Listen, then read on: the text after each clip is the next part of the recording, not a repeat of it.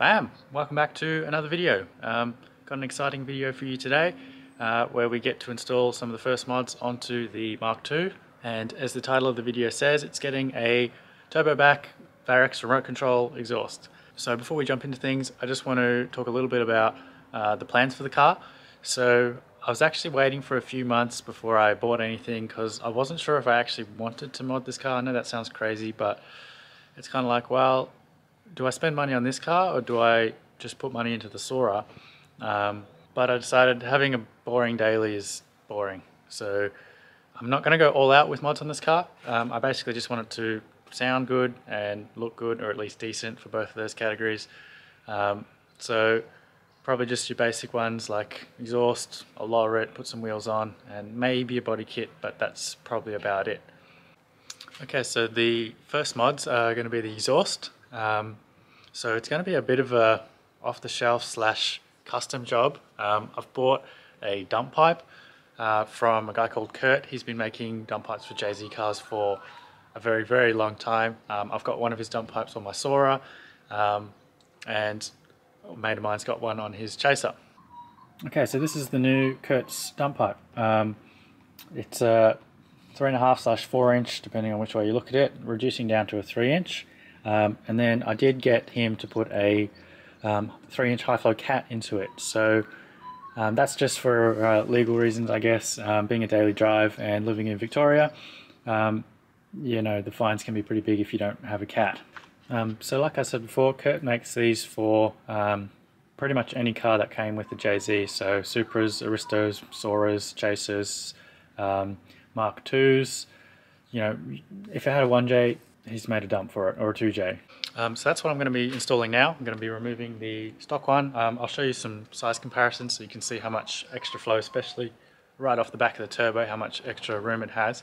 And something interesting that I'll be keen to find out, at least once the full exhaust is on, is the difference that the dump makes. Because I've heard different things between the non-vvti and the vvti dumps. I know on the Soarer that, that the dump actually makes it a little bit laggier, but you pick up way more top-end power, which kind of makes it feel spicy.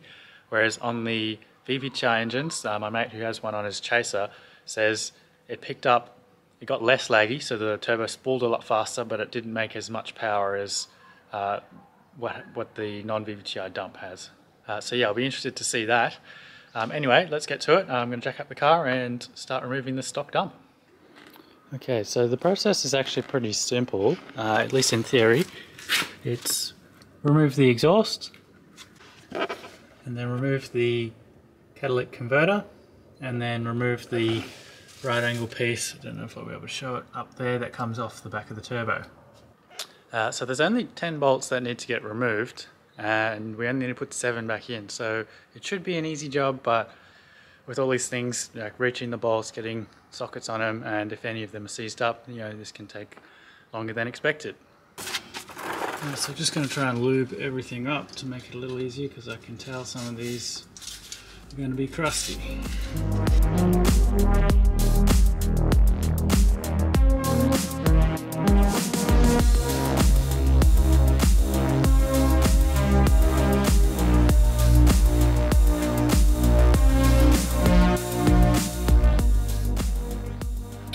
From the top here, let me just see if I can zoom in. You can see if I pass this heater hose, there's like a little shroud shield thing. That's where the O2 sensor bolts in, so I have to remove that. You can see one of the bolts just under there, which is from the turbo. Okay, so I've taken the O2 sensor off from the top. One of those bolts was a little tight, but not too bad. These ones seem to be pretty tight there, so got the old breaker out and give it a go.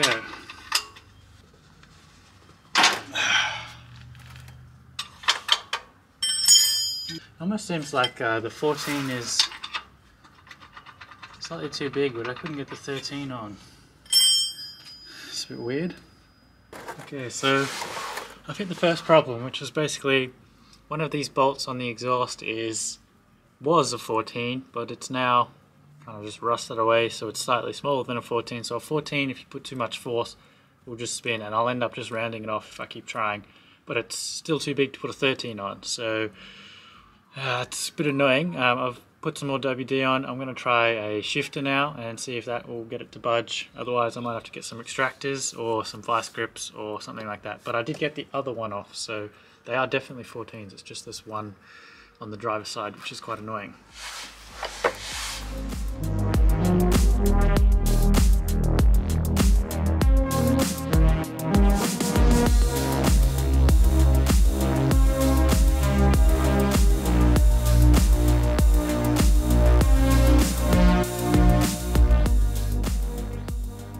I give up. Okay, so quick update. After trying a few different things, I decided I'm just going to go ahead and buy a extractor set. So that's what I've done. Hopefully this just goes on and it just comes off and it's all good. Also bought some new bolts. Pretty expensive, but it was at the same store as the extractors, so I just bought them.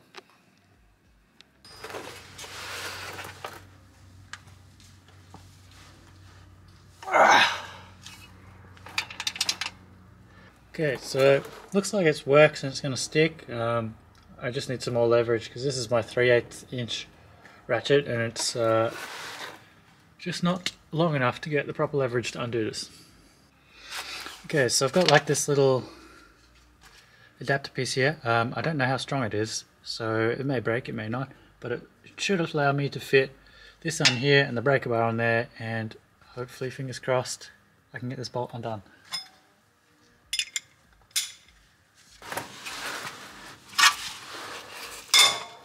Yep, that's correct.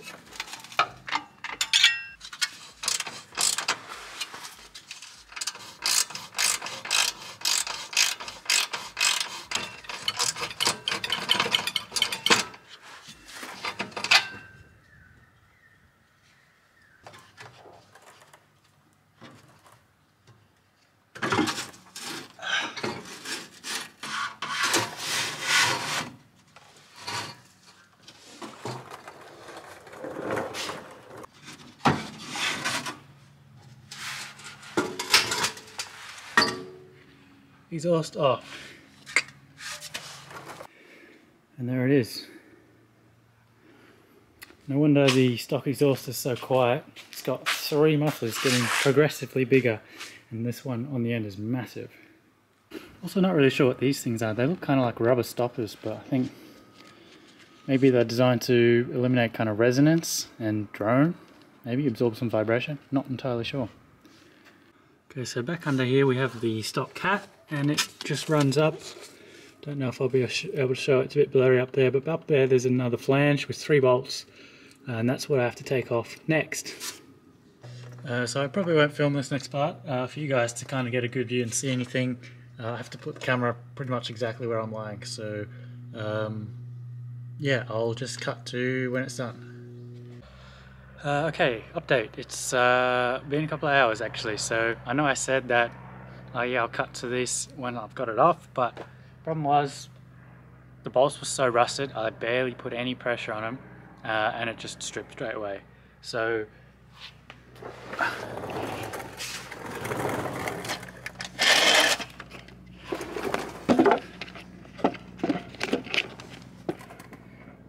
underneath here, those 3 you see there holding the cat on, completely stripped. I don't know how to get them off, but I've now taken the long route. So by long route I mean I've removed all the intake stuff. So I know I said I didn't want to do that, but J-pipe's all gone. So the turbo's just in here, and I should be able to reach all the bolts on the back of the turbo here. It's interesting to note this manifold, this stock manifold, look how small it is and how small the turbo is too. So you can see how people get such good gains from going aftermarket manifold with a much bigger turbo. So you can see I've cracked that one, and the one below that one. So I've just got one more underneath the manifold and one on the bottom side of that side of the turbo. And then once those are all cracked, I can undo them and the whole dump pipe should drop off. At least that's the plan.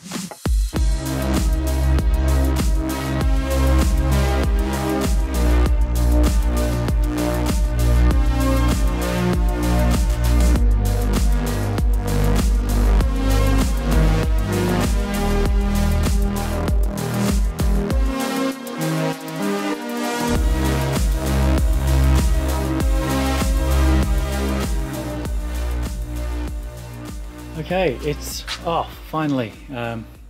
Took a very long time to get that last nut off because it had to come from the bottom and I couldn't get a socket on it, so I had to use a ratchet doing about 1/8 of a turn at a time. So that last nut literally took about 20 minutes. But you can see here the difference in size.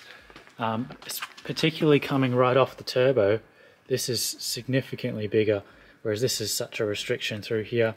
It's a bigger section through here as well. And then the high flow cat is actually smaller because it doesn't have all of this wrapping and stuff over it. And you can see here as well on the other side, this has like a weird kind of lip, whereas this is a much smoother flow. So even though the openings are the same size, this dump pipe should flow a lot more air than this stock one. And you can see here, stripped. Barely took any force to strip those, very annoying.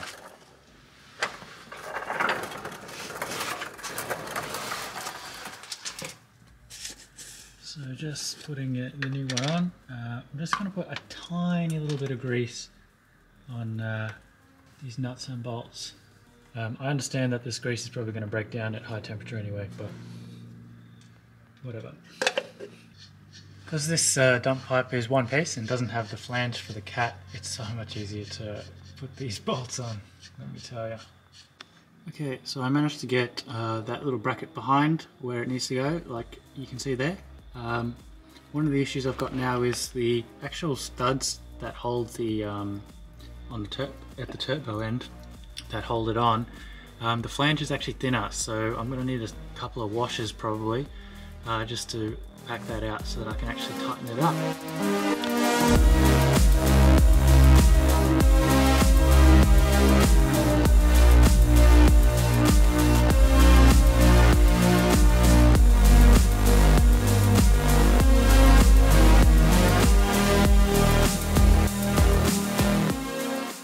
Okay, so I've got the dump sitting in here, and basically I've got all of the bolts kind of loosely done up, finger tight. I've had to add some washers just because the flange is thinner, but they don't fit that well, especially the ones on the bottom, because of where the bead sits of the wells. They don't sit flat, so I'm going to have to try and get some skinnier washers from probably Bunnings, but it's a little late in the day today, so I think I might call it there today. Didn't get nearly as much done today as I wanted to, but that's alright. I'll get started on this again tomorrow. Actually, after second thought, what I'm going to do is just grind it down rather than buying new washers. I've got a grinder here, so it means I can probably finish this tonight maybe, and yeah, just grind it down to fit.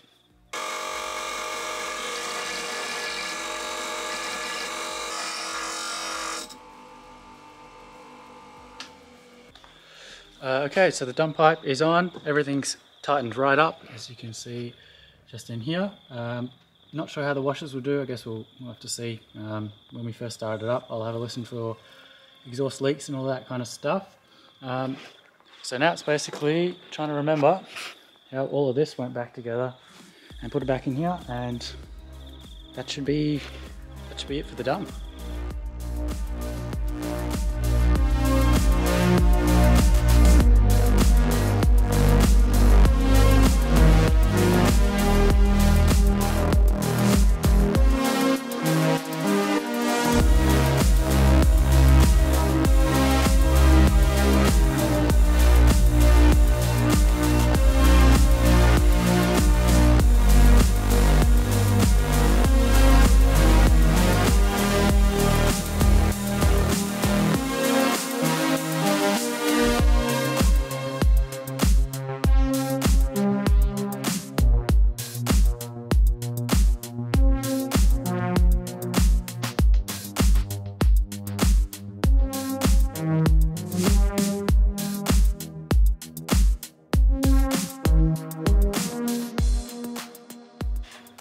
Okay, so the sun's starting to set, and got all of this back in. Hopefully there's no bolts left over, so hopefully it's all good and ready to go. The dump's all connected, the O2 pipe's connected, so the car should run right now and should idle fine. So I might start it up with the exhaust off just to see how loud it is.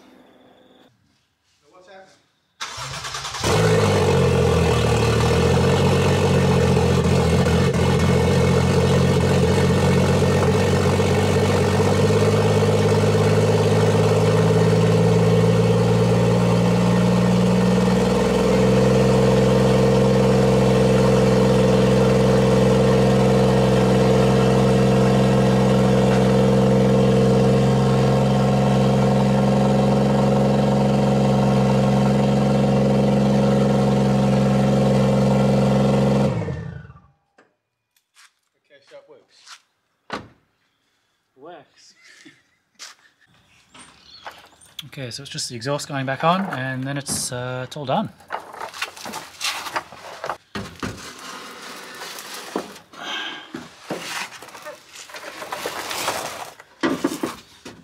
Just got to get one of these hangers on, and then it should just hold the weight. Why are exhausts so heavy? I need to go titanium from now on. I'm sick of this with steel exhausts. There we go.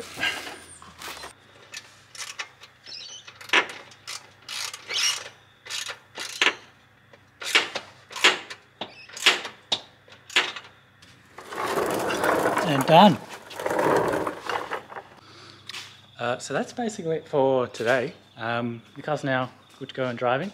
The next part of the video is the actual muffler, the remote control muffler, the valved one from Varex. I'm still waiting for the controller and wiring to arrive, so probably won't get around to that till next weekend. But then after I do that, I'll probably tap into something in the boot, or if there's nothing there, I'll run some wire, obviously. Then after that, I just have to book it into my local exhaust shop, and he'll connect it all with a bit of 3-inch pipe, and it'll be good to go. Okay, so it's next weekend, and we're ready to move on with the next step of the exhaust for the Mark II. So small parts have arrived during the week, so I'm going to show you them now. Okay, so we have the muffler and the control kit. I'm going with a Varex remote control valved muffler. So this lets you choose from valve fully closed, valve fully open, and I think there's 4 or 5 positions in between. So one of the reasons why I went with the Varex is because it's a 1J, I want it to be loud and have fun when I want to have fun, but because it's a daily, I can definitely see the advantage of having something quiet to start up in the morning, and when I'm sitting in bumper to bumper traffic, I also don't want something that's just droning into my earballs. So being able to quieten it down for trips to work is good, and then every other trip have it fully open or in between, whatever I want, I think is worth the extra cost of this muffler. And this is the control kit that you have to buy separately. I found that out. I thought it came with the muffler when you buy it, but it doesn't. You have to buy it separately. Just a wiring loom, essentially.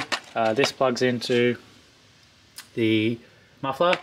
This is your 12 volt power supply. I'm probably going to cut this 12 volt socket out and just wire it directly. Your little controller, which plugs in with this cable, and then your 2 remotes here, which have your A and B for close, open. One thing I will say, this little control box feels really cheaply made, like cheap plastic.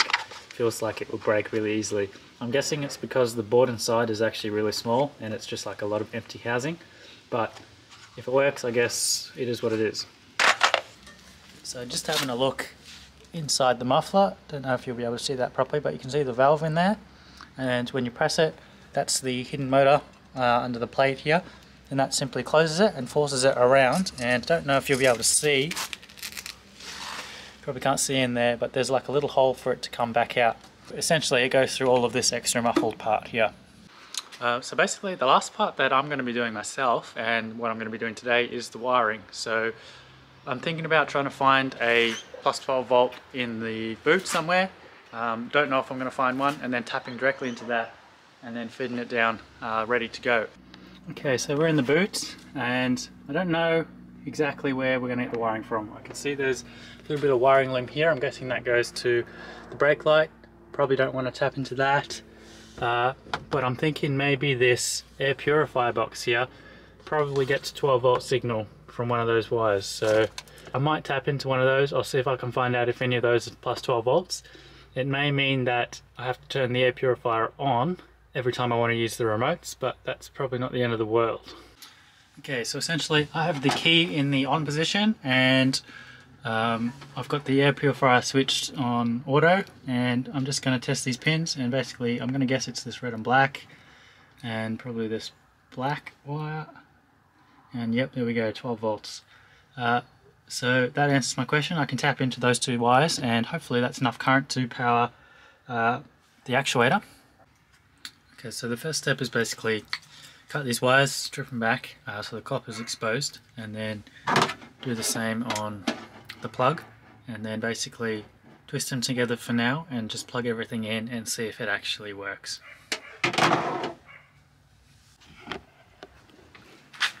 Okay, so it's fully open,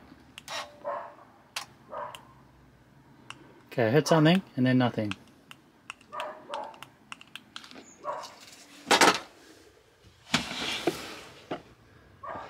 And it blew that fuse. That's kind of annoying, because that basically means this thing pulls more than 3 amps, and I'm going to have to think of a new way to do this. Okay, so I'm just running a test now. I'm in the front of the car, I've got it plugged into the 12 volt socket there, and I've got it hooked up to an ammeter down here. So if I put this in, just have to be careful those two wires don't touch. But I've got power. Let me just turn the radio off. Okay, so I got power, and we're drawing basically 0 amps at the moment. So just testing now. Okay, it works.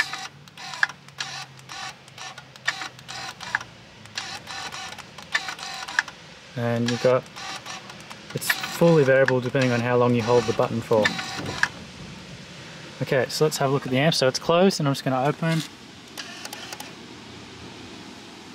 Okay, so you can see it's drawing over 5 amps. I'm still holding the button down, and the motor's trying to push against the thing. So that's when it's going to be drawing the most current. So it's about 5 amps. That's why it cooked the 3 amp thing. But when I close it, you can see it drew about 2 amps, 3 amps. So whilst it's actually opening and closing, it's only drawing about 3 amps, and then once you hit the max and keep holding it down, it draws about 5. Okay, so it's a new day. It's still kind of cloudy, but it's not raining. So I've actually been to Bunnings, and they actually sell the mini blade fuse thingos.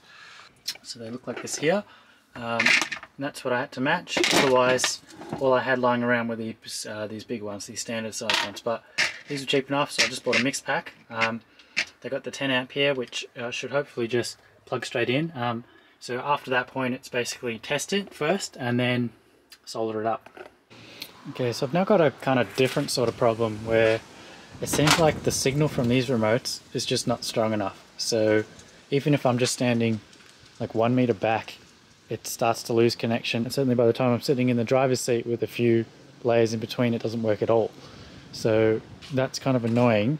Okay, well, unfortunately I thought this was going to be a nice easy afternoon, but it doesn't look like that's going to work. So even with the controller sitting right here, coming through here, if I'm sitting just in here, you can hear, I don't know if you'll be able to hear that, it's like very intermittent. Like it's getting signal but not getting signal. So like certainly if I was sitting here like this and I've got the remote down under there, it's got nothing. I'd have to point it back this way and still got nothing. That's nothing. That's how close I am, and I'm getting nothing. So I don't know if this unit's faulty, the remotes are faulty, or what's going on, but that is a pretty poor remote control system. Okay, so we're back, and a quick update to the whole controller and the Varex controller situation. I think I've got it working enough that I can solder everything up and try and hard install it, but basically let me show you what I've done. So I don't know if I showed you guys the inside of this unit, but it had this little antenna thing all coiled up inside. So there's a little hole here that's pre-drilled, and it's almost like it was made to be, because you pull it out and you extend the antenna out, and then even better than that, because I was still having problems even with it extended out like that, I've now got another piece of wire which I'm going to solder on there, and I was running it through the car, and I'll feed it around here. I'll make this all look nice and neat, and I'll have it up here and finish it up here somewhere in the footwell. But basically it meant that I was sitting in the car and I could literally just aim at my feet, and it was controlling the valve on the muffler, which is exactly what I want. So a bit of a compromise, because I know I did say that I didn't want any cabling inside the car, but a small antenna cable is probably fine, and this way I don't have to take apart the front dash to try and access the 12 volt power somewhere under the dash. So it's nice and easy here.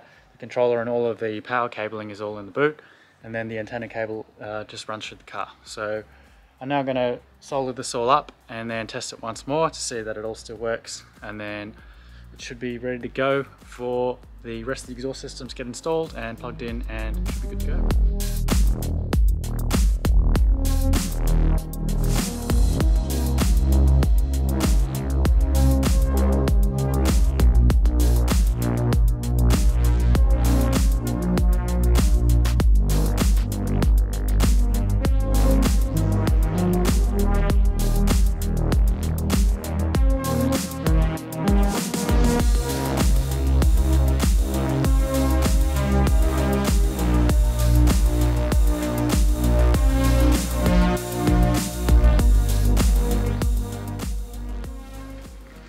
Okay, so it's all soldered in, it's all plugged in, and it's all ready to go. I can just give you a quick test. So if I just leave this here, and I will go now, this antenna, there's an antenna that runs all the way through to the car. I'm going to go hop in the driver's seat and I'll show you that it still works from inside the car.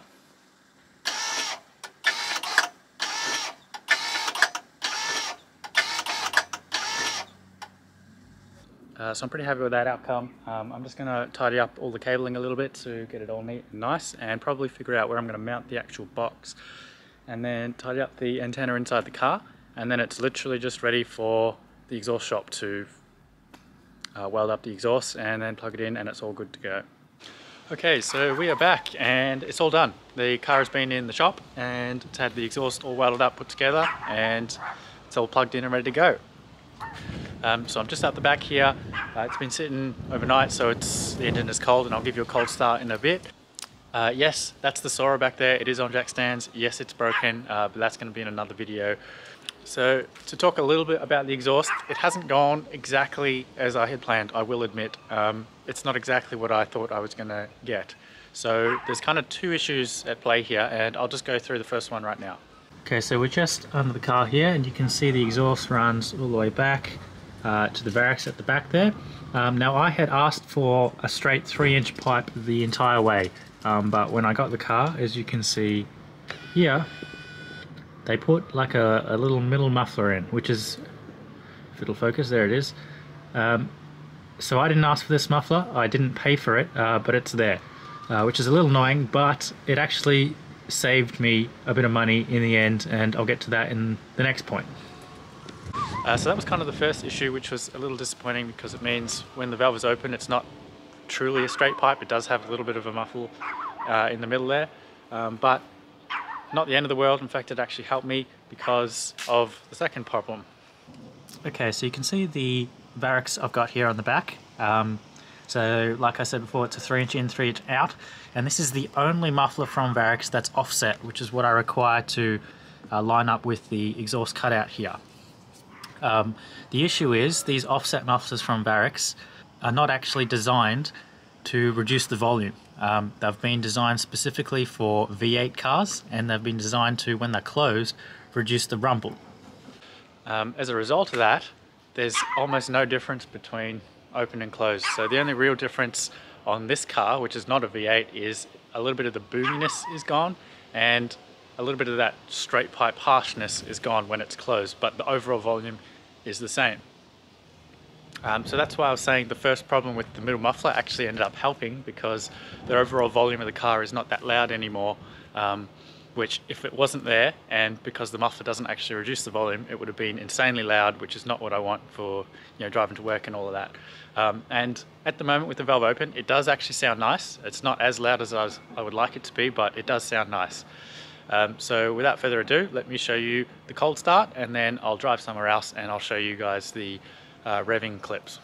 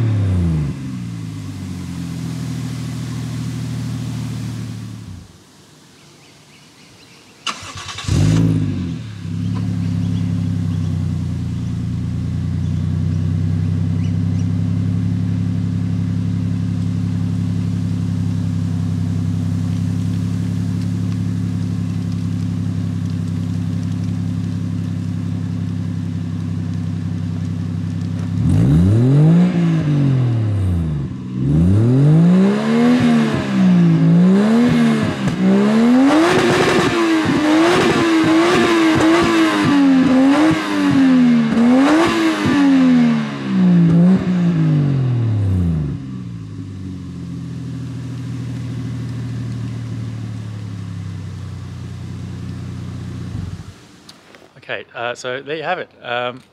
Sounds pretty good. It's not, like I said, it's not as loud as I'd like, but I'm still pretty happy with that.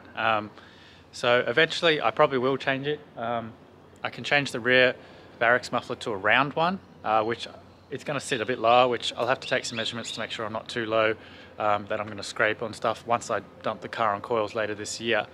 But for now it's fine.